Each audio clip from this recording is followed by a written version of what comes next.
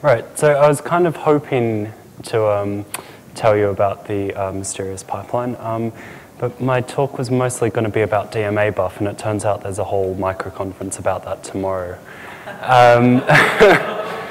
So I kind of hastily revised this, and luckily there's enough issues, meaning that I run the graphics team at Collabora, and the upshot of that is that the multimedia team spend a lot of time complaining at me about how all of GStreamer is literally perfect, and it's only the entire display system that's holding them back.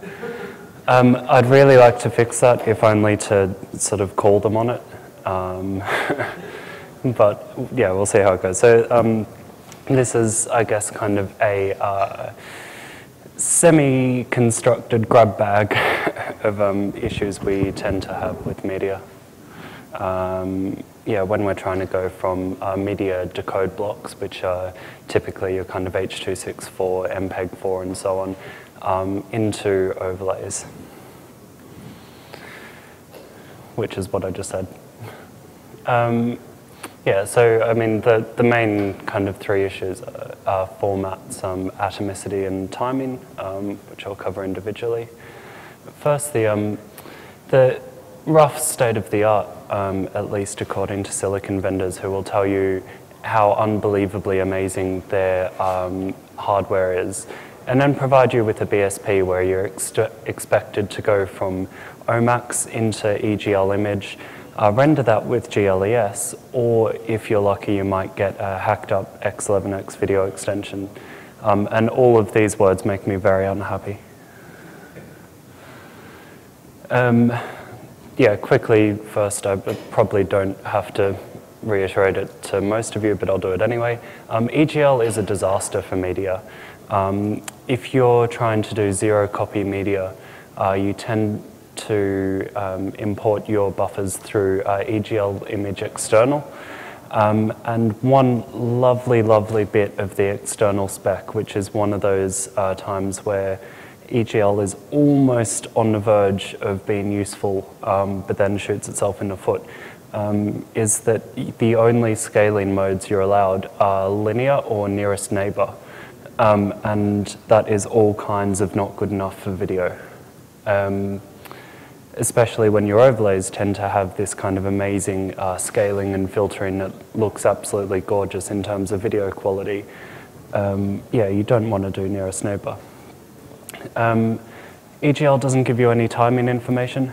You just kind of throw some frames at EGL. They appear on the screen at some arbitrary point, and you hope that it's almost good enough and that you're almost within AV sync. And yeah, typically your GPU just will not be good enough at doing color conversion and filtering. All the overlays are hugely optimized for this, and in terms of visual quality, there's just no comparison whatsoever. So that's why we try to avoid it. If anyone suggests to you rendering video with GLES, I would really like you to kindly suggest it's not a great idea. Right, so now we've decided to use overlays, planes, sprites, or cursors, and I think there's some other terminology I'm missing out there, but pick any of those four names. How do we actually go about doing that, and what are the problems we end up facing? The first problem is format negotiation. On the face of it, it seems pretty easy. You have a format, job done. But our typical pipeline will involve sourcing from V4L, going through GStreamer and going to DRM. V4L gives you a 4cc for a format code, just 4 ASCII characters. DRM gives you a different set of 4cc codes. There is some amount of overlap, but that seems to be more coincidence than anything. And then GStreamer gives you an ASCII MIME type as well as a 4cc. As for Wayland, its buffer allocation and transfer is actually not part of the core protocol. So if you've got a DRM KMS-based system, you'll be using an extension called WLDRM, which uses DRM 4cc. And similarly, whatever hardware you have, whatever framework that's using, the Wayland protocol will tend to reflect that format. And where this kind of falls down, every vendor tends to have at least 6 tiled planar YUV formats. My favorite vendor, who some of you in the room may recognize this, has a media decode block which outputs 1 tiled planar YUV format and display overlays which only understand another kind of tiled planar YUV format. So you can create 2 formats for the same system, but it's kind of useless since you can't actually connect them together at all. I was very happy when I found that out. But since everyone tends to do it, there's not really a good way to actually describe the format. Similarly, we tend to say, okay, this is YUV, it's so many bits per pixel, it's subsampled at 2 by 2 or what have you. And one of the things you missed out is the YUV range. So you'd think that being 8 bits per channel for both of luminance and chrominance, that would be 0 to 255. But broadcast TV actually requires something like 16 to 235.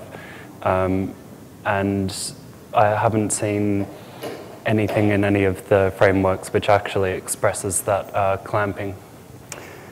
Similarly, you've got RGB color spaces, so things like sRGB or any of the other more esoteric ones. To be honest, that's not so much of an issue. If we're talking about media, I mean, there's an entire continent of people who've been raised on NTSC, so color accuracy obviously isn't that important, really.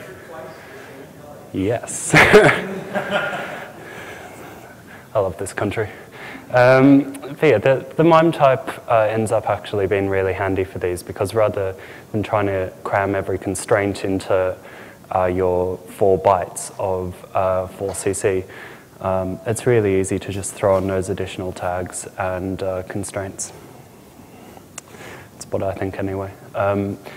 The downside to implementing that in the kernel though is that it doesn't nicely drop into a uint32. So you end up trying to pull strings out of user space, and that's probably quite hairy.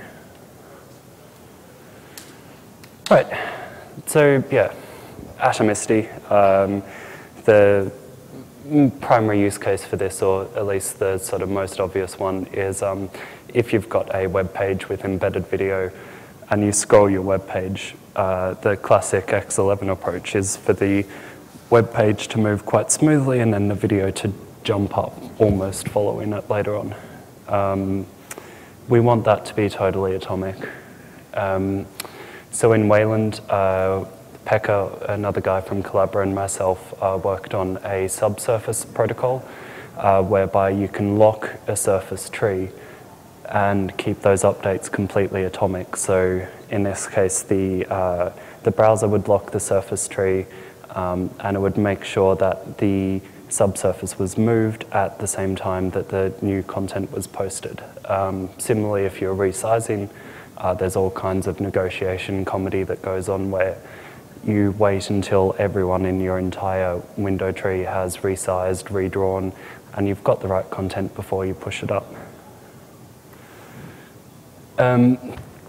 Yeah, Rob wrote nuclear page flip. I know it's a thing that exists. I'm not particularly clear on the what's happening with that and sort of where it's going.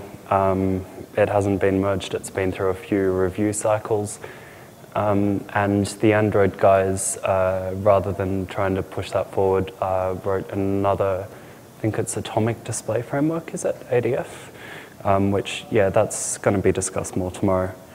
I'm not the resident expert in the room here, so I'll probably just stop speaking about that. One of the really crucial ones for us is timing, in particular frame timing. And that breaks down into 3 areas. We want queuing, so we want timing for future targets. We want feedback on when our frames actually hit the screen. And then time domains actually turns out to be a massive pain. The same multimedia guy who continuously whinges at me about the display subsystem, pretty much every time I see him, he reminds me that there's a broadcast TV spec which does give you a bit of leeway in terms of frame accuracy and AV sync. That leeway is that you're allowed to miss one frame every 24 hours.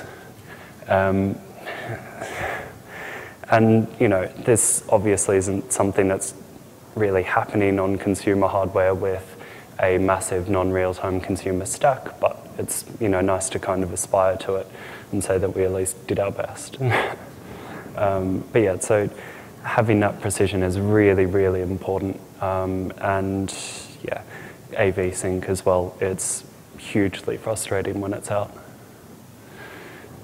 So the kind of front-loaded approach is queuing, where yeah, up front you provide a list of future frames and their target times. So, you know, display this frame at this time, followed by this frame at this time, so on and so forth. That's, you know, not sort of too difficult from the outset. One kind of hairy bit you do need is the ability to cancel future flips. Say, all right, you know, I've actually switched channels or I've resized. So cancel all of these flips and then feed back with an event letting you know what actually got displayed and then what got discarded, so you can get those frames back out. Alternately, instead of cancelling, you could go for an approach where you submit a new list of frames which kind of supersede or revise the existing. Yeah? Okay. Sorry? Finish explaining first and I'll ask. I think I've finished explaining. I think. Yeah. On NVIDIA consumer hardware on the desktop, you cannot revise it. You can do a new page flip, but you with immediate mode set, but you cannot cancel the old ones, and it gets really hairy if you try. So. Okay. Yeah, some NVIDIA hardware you actually aren't able to revise a list of page flips once you've submitted them. Apparently, no, it's not unique there. There's some set-top box hardware I've worked with, or sort of generic media targeted, where yeah, you can submit a list of frames, but once you've done that, you can never cancel them. But for for GPUs where you'd implement this by catching a timer and waking up in kernel space and bashing the registers, it would work for that. Yeah, but NVIDIA is using the hardware to queue, so you can cancel the most newest flip. So by doing another flip and then setting the interval to immediate, but you cannot cancel the old ones. Okay, fair enough. So I think that should be.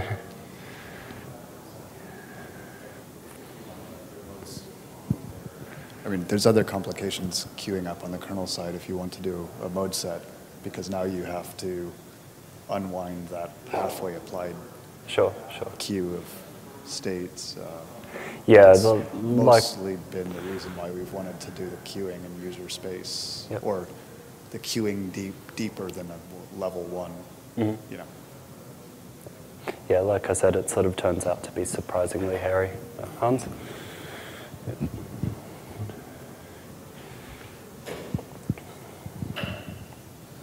I was just wondering, canceling frames, where do you get that request from?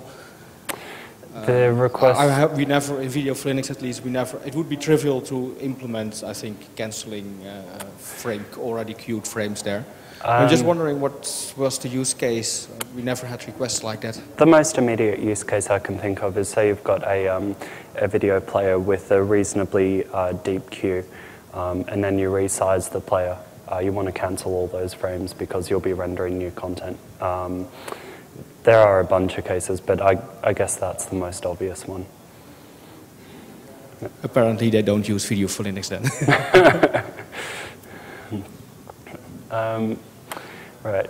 Another fun area, which is more of just an aside. I recently discovered some hardware gives you a carousel where they have a fixed number of display slots, and they automatically rotate between them every 16 minutes. That's a hardware thing. You cannot control that.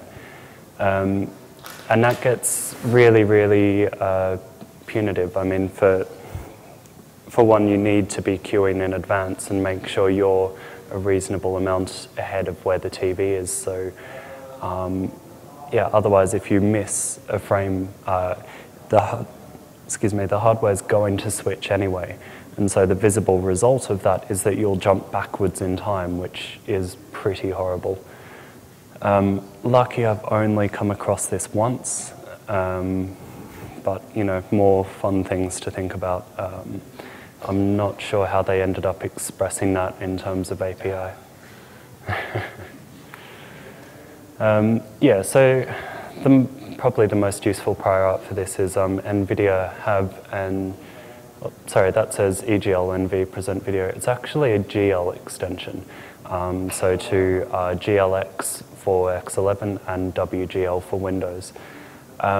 It's pretty hand-wavy. There's sort of this arbitrary number of video slots, they call them. And it allows you to schedule future display on a particular slot of a number of frames with target timing ranges. So you say, okay, I want this frame to be displayed no earlier than this time and no later than this time. And the range is actually quite nice because it allows you to deal with misses, kind of under user space's explicit instructions. So, whether you want to actually just take the stutter or whether you want to just drop all the frames you missed out and carry on. It's not actually implemented in EGL, but yeah, I assume this is the proprietary driver only. Android has something similar apparently. Okay. You can EGL extension or? Okay. Okay.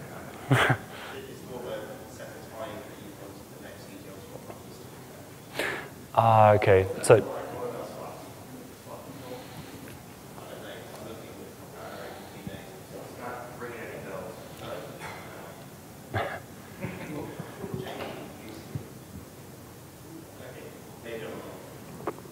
Okay, but that would be for a single frame, right, for the next frame rather than a queue. But yeah, still could be handy to look at. Maybe we can find out tomorrow or don't know.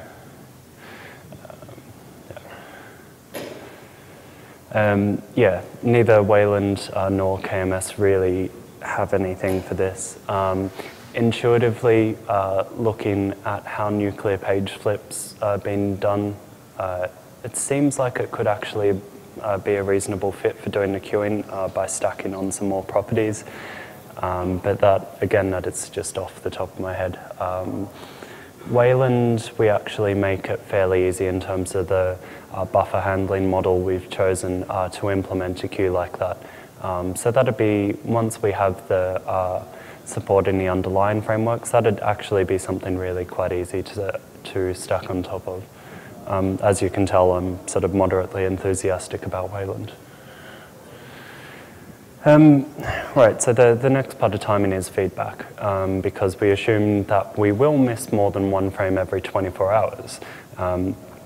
So in order to mitigate the impact of missing frames, we really need to get feedback from the hardware telling us when our flips actually hit, so we can compensate for that. And the biggest use case for this is AV sync. GStreamer in particular, it does have the kind of forward-looking scheduling model, which works well with things like queuing, but it's also very strongly driven by feedback. Probably because it was developed under X11, so you can't assume that anything actually happened at any predictable latency. So yeah, we really, really need to get that information back from the hardware. This is another thing EGL doesn't let you do. EGL has no feedback because it has no events. That part of EGL is just completely missing. We've got some work underway to do this in Wayland. I think it should be wrapped up and posted pretty soon. And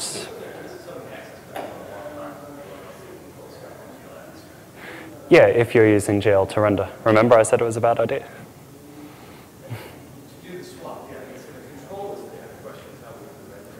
Right. Yes, so you can do that. Even XV to some extent kind of has that, but it's not very good, and it's hard to drive XV in a zero copy manner. DRM has VBlank events, which are completely fine and exactly what we want. So in Wayland, we're plumbing those through to the client. But then you immediately hit the problem of which time domain do you use? Because the hardware has these sort of super accurate clocks and will usually report back to you with page flips when it hit. But the problem is you can't query those clocks. I mean, it will tell you, you know, this frame hit at this VBlank interval. But you can't actually relate that to anything back on the system. Yeah? I think the best in this case is use like the same clock the kernel internally uses for DRM, which I think is the monotonic clock, and then internally convert it to the frame. Right. So yeah, some DRM drivers, but not entirely all, will convert back into just the standard clock monotonic, because otherwise, you know, that reporting is only valuable relative to anything else graphics. And if you're trying to use it for a vsync, which we are, then it's completely useless because you just can't relate it to anything unless you can query it. No, it's a different clock. I mean, when a kernel gets an interrupt for like a VBlank, it also queries the timestamp for the monotonic clock, so you know from the event when the VBlank happens and when. Okay. So you already have the time. You can't do that on all hardware. Not all display controllers will let you relate those timers. You also said anything that gets you a VBlank should give you the... Sorry? Like any of the DRM drivers that support VBlank events. Any of the DRM drivers that support VBlank events should give you the clock monotonic time, you know, plus or minus whatever interrupt latency and so on. Some of the DRM drivers support like if the hardware gives you a way to read a register to tell you how many VBlanks have happened, then they can give you more accurate VBlank counts over a longer period without having VBlank enabled the whole time. Okay, right. And yeah, I mean, most, but still not all, unfortunately, DRM drivers will give you monotonic. There's still a few broken ones, but they're the exception rather than the rule. I think it would be still a lot better than what we do currently, which is do nothing at all and just hope it works. No argument here. Yeah. If the video source is, say, 23 point some fraction FPS and your display is not that, what do you do? I mean, high-end AV stuff does rather fancy frame rate conversion and interpolate the frames. Right. To be honest, I'm not entirely sure about that. I haven't previously dealt with hardware which would actually do that for you in any meaningful way. Stuff like XBMC will attempt to, or can attempt to switch mode to a mode with a VSync refresh rate that's closer to some nice multiple of the frame rate. I mean, it depends on what your display will support and so on, but that's kind of if you don't have professional grade stuff that will do the frame rate conversion. That's probably the best thing you can do. Yeah, that's... I mean, a lot of the actual panel technology, they have a range of frequencies they will sync at, and some of them you can program up, really quite fine-grained control over the exact refresh frequency you want them to run at. Yeah. But I don't know of any way of exposing it. Yeah, exactly. Well, but then you've got to have a mode for all of the, if you've got 1,000 different variations of frequency, you're going to have quite a lot of modes. Yeah, so it's, you need some way to express a range of possible modes, but yeah, if your user space just magically knows your hardware's like this, it can ignore the list of modes that the kernel gives it. Yep. And say, I want this instead. It's not a perfect solution, but no, we're kind of missing that in Wayland. We, rather than as you were saying, where XBMC will change the mode to get a better rate, so you don't have to do frame doubling or interpretation. We, rather than having clients switch the resolution in Wayland, we just say, have the client say, I would like to be full screen. We give them some scaling options if we can't change the mode for whatever reason to what they want, but we don't have anything there in there about refresh rate, and that would actually be really handy if we could avoid doing the doubling and interpretation. So most of the broken drivers I was mentioning, which don't give you monotonic time, to be fair, aren't in mainline kernels, surprisingly. It would be really nice to get at hardware timers just to get that extra bit of precision, but this is quite hard. Well, it depends. If the hardware has a way to say it's at this scan line and it's at this position in the scan line, you can tell if it's in the V blank or not. And I mean, some hardware will give you enough information to work it out, but not all of it does. No, and in that case, you just fall back to the V blank interrupt for get a monotonic clock time, which is still close. Yes, but some of them won't let you query the V blank counter. No, it's interrupt, so you get interrupt when the V blank happens, and then you do the counting from the kernel. There is some that hides it from you, though. Like, I'm not joking, it's broken enough that the only feedback you get from some of this hardware can only be related to itself. Like, no matter how you try to query, you can only end up with an approximate timing. But thankfully, this isn't all hardware. Right, so a couple of random wildcard notes. Color keying seems to be sort of regarded as one of those unpleasant throwbacks to the 90s. But especially for set-top boxes where you're going to have UI over your video almost all the time, you really, really need this. You don't want to be falling back all the time, so it can be quite jarring. That's just a random note. Another random note, interlaced video. Not really sure. Ideally it wouldn't exist, but apparently interlaced 3D is a thing, just so you can hit bandwidth requirements. Luckily, again, this isn't something I've had to deal with, so happy days. Another wildcard is sync and fences. There's going to be a lot more of that tomorrow in the DMA buff sessions, which will be really good.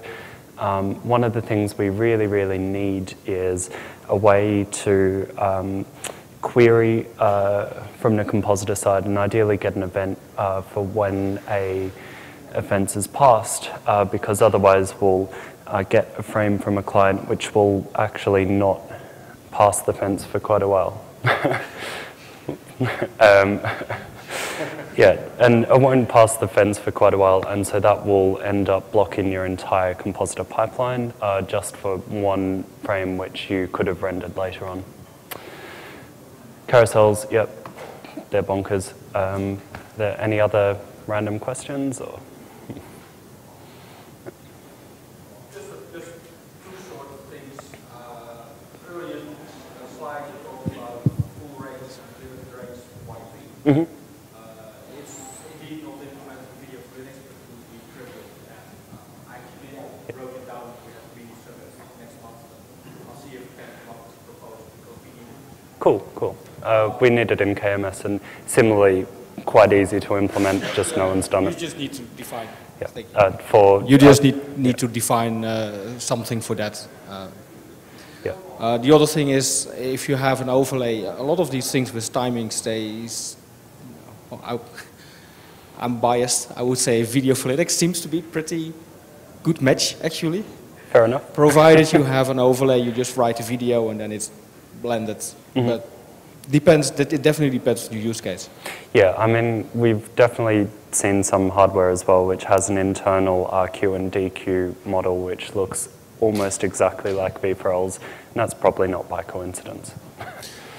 Yeah, but it's something we need to work on and flesh out. Just a quick comment on formats. You mentioned that FOCCs are, well, they're a mess at the moment because you have a bunch of different FOCCs, and you're using MIME types in GStreamer that seem to be better because they can be bound. It's both MIME type and 4CC. Right. In Video for Linux, we had a similar problem when describing formats that would actually go over the bus, over the physical bus, because we have like such a huge range of formats that using 4CC was a bit of a problem. So we just decided to use a 32-bit integer, and we had just a list of values, because at the end of the day, you don't really need to see the ASCII characters in the 4CC anyway. So we have like a big enumeration, and we just add formats as needed. Okay, yeah, that's fairly reasonable, I think, especially if you get a vendor-specific formats. But yeah, cool. Thanks very much. Thanks, Daniel.